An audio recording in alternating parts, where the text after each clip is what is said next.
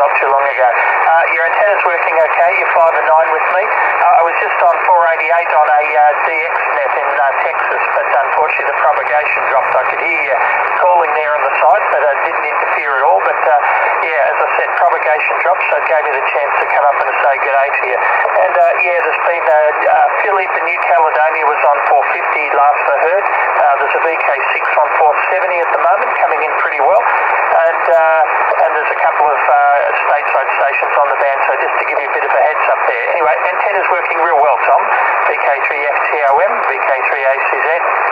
Yeah, VK3ACZ, VK3FTOM. Yeah, you're about plus 10 with me. You're about plus 10 on peaks. Plus 10 dB over 9 on peaks. Sometimes averaging around 5 over, but on peaks you're about 10 over. But yeah, you're a nice strong signal with me as well, Peter. Very, very, very nice strong signal. Yeah, I can't. The only signals, I had a bit of a tune up and down. The only signals I can hear is a ZL, a VK6, and I can't hear any of the. I can't hear the New Caledonia or any of the stateside stuff. But while saying that, this antenna isn't up very high because I just literally threw it together less than 10 minutes ago.